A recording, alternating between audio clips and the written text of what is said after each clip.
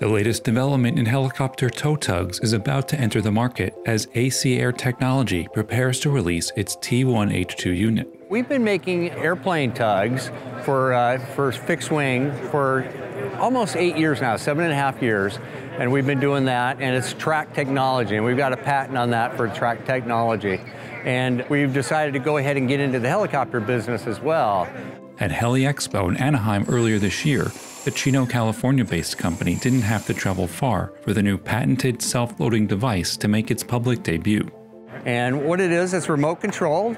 So to unload the helicopter, what you do is you just back out from underneath it, and there's little conveyors that roll the skid right out from underneath it.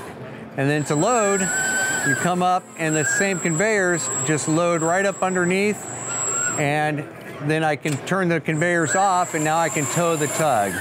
The rechargeable unit, which has a continuous runtime of 30 minutes, retails for around $17,000 and is powered by a pair of 6-inch wide treads, one on each side of the T1H2's 84-inch wide frame.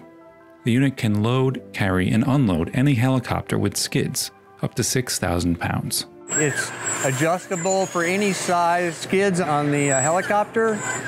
It'll go on grass, dirt, concrete, asphalt, and it's very maneuverable. Once secure on top of the tug, the operator can even operate the remote control from inside the helicopter to drive it back to the hangar. Weighing at 280 pounds, the tug can be fully disassembled without tools for easy transport. It's a very simple control. You only got, forward, right, left, backwards, and then you got an on-off. So that's the power. And then we've got fast, medium, slow. And then we have a light option. We don't have the lights on here.